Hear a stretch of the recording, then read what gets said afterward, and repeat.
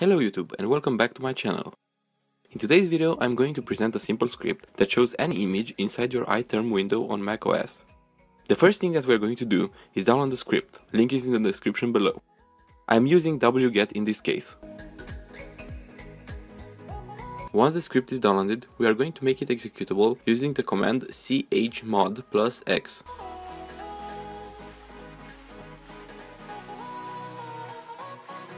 If we try to run the script right now without a path to it, then we get an error. This happens because we do not have it inside our path variable location. To do that, we are going to move the script to /usr/local/bin. Now you can run the script from any folder on your system. From now on, to open any image inside your terminal, you are going to write imgcat space and then the name or the path to the picture. It is going to ask you if you want to show the picture inline. Accept that.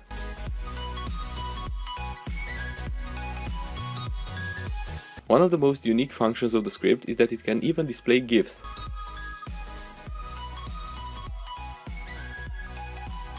Sorry if my last videos are a bit short, but that is because I just started university again and it is very hard for me to manage that and also a part-time job while still focusing on personal projects such as YouTube.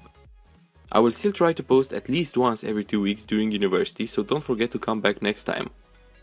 In the meantime, you can still check out my other videos on the channel. Until next time, have fun tinkering.